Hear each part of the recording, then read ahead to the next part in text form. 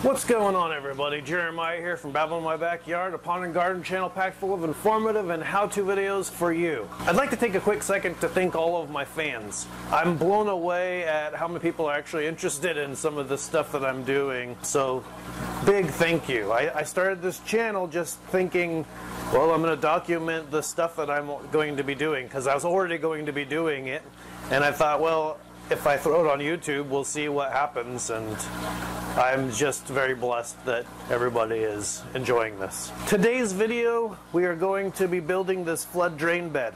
I'm not going to spend a lot of time talking about the framing and legs. We'll be speeding through that. If you're interested in the details of that, I have done that in previous videos, so check that out in the top corner. So we're going to jump through those, and then we'll get into the guts of this build. So I get my height from checking the previous lettuce raft bed. The top of this bed just has to be lower than the drain line of the previous bed so that the water drains into this flood drain bed. I'm going to get my legs built. They're the L shape. You can see this in previous videos as well. Just like in previous videos, one's going to be supporting and one's going to be attaching. We'll get the legs attached and then we'll put the support on the bottom.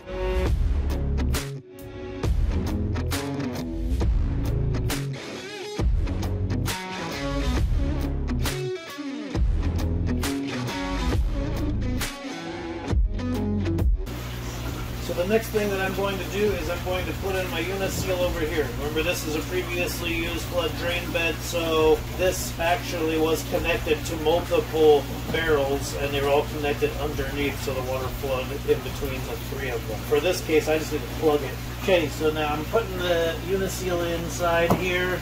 This piece is all glued together. I've got a small amount of water and olive oil in this. That's capped now. Just making sure that that doesn't come out. Now, obviously, if you were starting from scratch, you would not have needed to do this because you would never have drilled that hole. All right, I just went and got mic'd up so you could hear me a little better. There's a lot of noise in here, so I didn't want you not to be able to hear clearly when I got to the important part. This is the important side for any additional new builds. I have a barrel split and framed just like all of my other videos, but this is critical. Here is a 1-inch bulkhead fitting. So we're not doing uniseal here. This is a bulkhead fitting because we need this thread inside here of 1 inch. Basically, you're drilling through this barrel for that 1-inch bulkhead fitting. Whatever size to clear for this, you're going to drill through here. This piece is a cap for a 4-inch pipe. This is crucial to making this successful. A lot of people fail right here. They don't put this in. If you do not put this in, you are going to suffer later. I promise you that. You're going to have to empty the whole thing out and start over again. So make sure that you do this part of it, because this part of it protects the bell itself on the Bell Syphon from the media falling in on it. So you need to be able to access that bell separate from the media. This is going to allow you to do that. I've taken this cap and I put it on here and I've drilled and cut hole slits to match. Well, then I take the cap off of this and then I drill one hole in it, the same clearance hole as in the barrel, goes inside that cap. Normally you would have your seal up against the flange of your bulkhead fitting, so it's got that rubber washer. I have the rubber washer under the cap against the barrel, and then I'm sandwiching down and holding it in place with the cap here. Alright, so down here, the piece here, which is a 1-inch thread to a 1-inch slip, and I have that threaded into the bottom with this 1-inch slip, so then when the siphon kicks off up there, it'll drain into the tank that'll be right here, and as that gets full, it'll pump it back up and over to the IBC tow. Let's talk more about how this Bell Siphon works. Again, here I have a 1-inch down here, and on this time, this piece is going 1 inch to 3/4 inch. So this piece is 3/4 pipe. Up here, it goes 3/4 to 1 inch, and I need that because let me thread this in here real quick, and then we'll talk about how the siphon's going to kick on. And I want this to be pretty snug in there. So now up here, because this is going, it's reducing down as it drains, it's going to, water's going to flow over, surface tension is going to cause it to flow over and stay nice against that wall.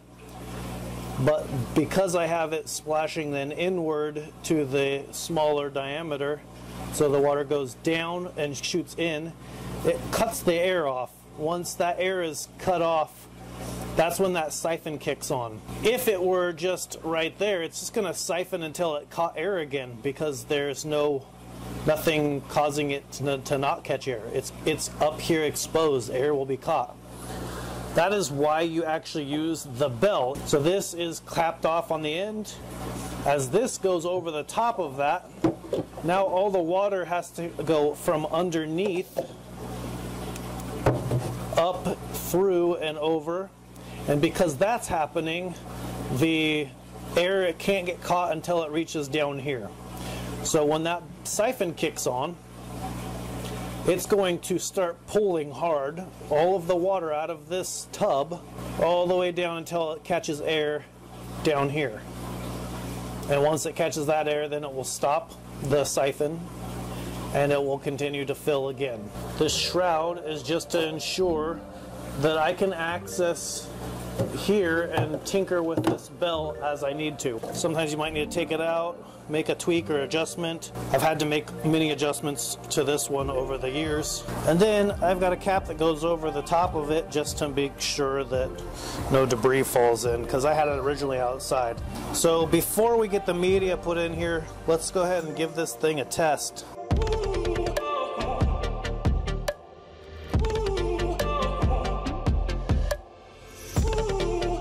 So the next thing we're going to do is we're going to go rinse the media that's going to go in here, and then we'll get the media in here. Okay, what we're using is Hydroponics expanded clay pellets. It's very dusty. I don't want all of that red clay dust inside of the system, so I have built this strainer. It's just a bucket with a bunch of holes drilled in it for rinsing rock and such. This is no different. It's just rinsing media instead of rock.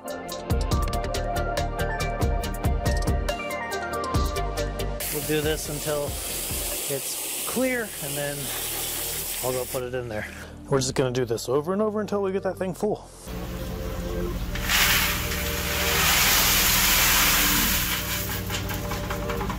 Cocoa Pebbles, anyone?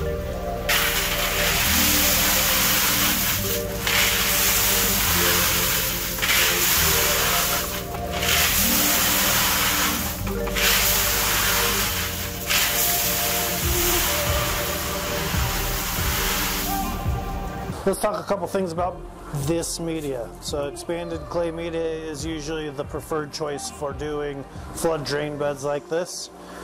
But this stuff's not cheap. Online, often it's pretty spendy. If you find a hydroponics store near you, I would just check like any hydroponics stores around you to find different pricing. As you can see, this is 100 liters right here, and I still need a little bit more. I'm not real happy that it didn't fill it. I thought I'd have extra. Now I have to go get some more. I have done this before. This is not my first flood drain bed.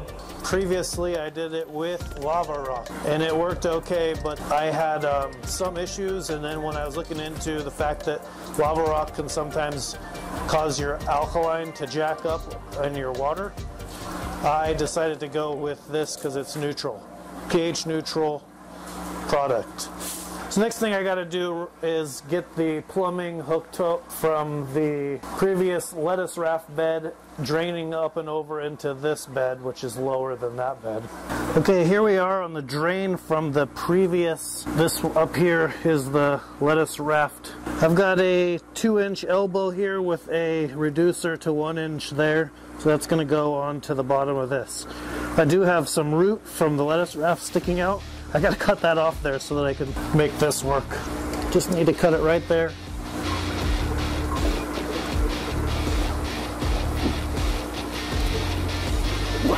Now I have to bring the 1-inch line over and elbow up to above and then kick it around. Gonna be about 7 inches. Okay, so I got my piece here. And now I'm gonna push it into this guy.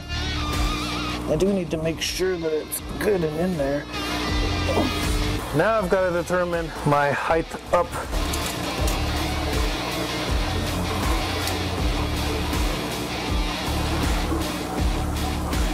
Okay, I've got my whole assembly here. I just have to get under here and really make sure that that's pulled together.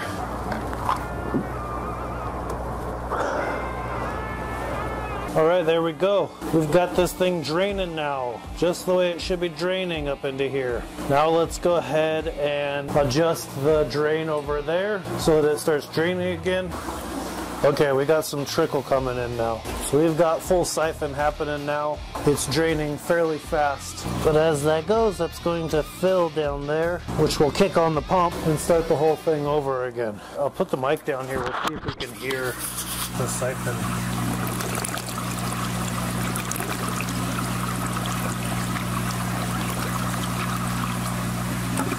There it goes, it just caught it. So one of the things we're noticing here is that the water is coming up above the media. The media actually still is floating up with the water level. That's a good indicator that you don't have enough media in here. The media should be dry on top. Just barely on the top layer should it be dry. This is cycling great right now, so this is going to kick on any second now as soon as that starts draining. Because I have the pace really good. There it goes. I can hear it.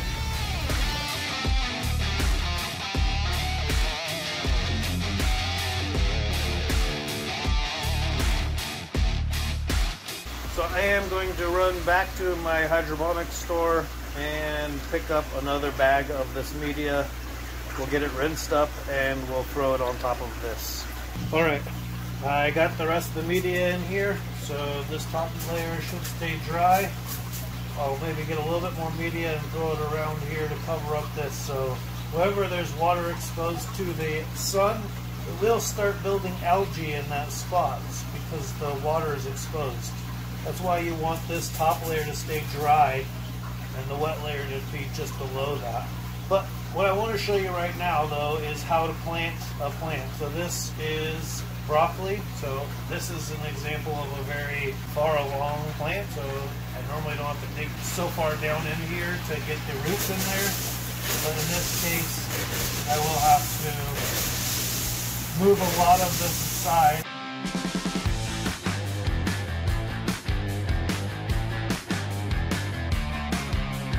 So now that root will get wet as this thing fills up. Once the siphon kicks on, then it drains the water back down, and that sucks oxygen down through the media and into the roots. So the roots get all that oxygen. Here is another broccoli. This is a small start of broccoli. Still need more media here.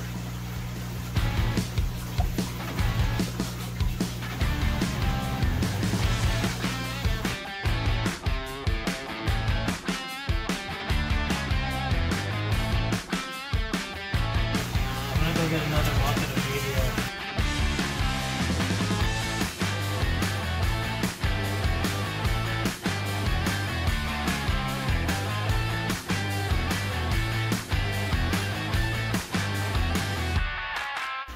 Alright, sometimes your flood drain bed could look like this. This is happening because of an airlock trap. This lower tank happens to be very close to the bottom of the barrel. I just didn't have a lot of space left here. So because of that, the drain itself is currently in the tank water down below. So let's explain a little bit more about what's going on here. In my scenario where my drain line is being submerged by the drain tank, every once in a while, when the siphon has reached its endpoint and the air is about to catch down here, the water level in the tank below is high enough to close off any oxygen from traveling back up through the bottom of the pipe. As oxygen is introduced through the bottom of the bell, it'll get trapped up top here, and it works like putting a cup over the top of water where it just traps the air inside. So when that air is trapped inside, then the water that's flowing into the flood drain bed can continue without draining down this line, and then it overflows above the bell. That's not a good thing. You want to make sure that this isn't going to happen. So I have to change the plumbing so that the drain line is higher than the level that my automatic pump will kick on at, so it never gets trapped underwater. Now, to fix this, if I'm out here, it's pretty easy because I just have to lift this and then it starts siphoning. The little bit of air that was trapped under the bell, it just has to be adjusted so that the siphon kicks on again. The downside is, if I don't come out here often enough, my roots will be submerged in water for way longer than they should be, and then I could have root rot in my plants. Okay, so as you see here, I've swapped out the long extension for a straight elbow here. Hopefully it'll work. I'm a little concerned because of the fact that I'm going to be shooting that straight almost equal to the top.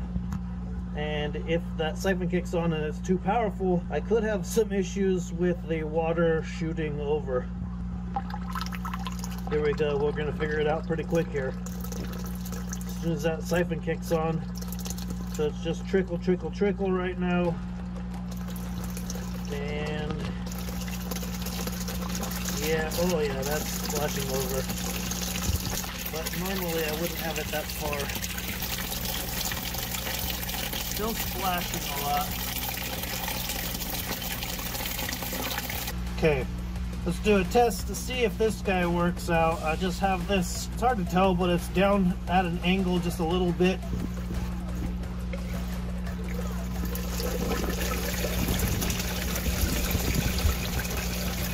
Looks like to be a problem.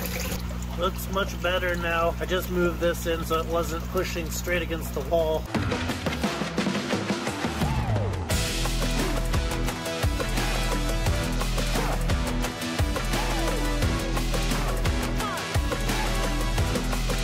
Alright, it didn't fully cover that, so we should be good. Air can still get in. The air is releasing. Up top there, the gurgle indicates that the air released all the way, so now no air is trapped. So everything seems to be working pretty great now since I've fixed the lower part. It's cycling and we haven't been getting stuck.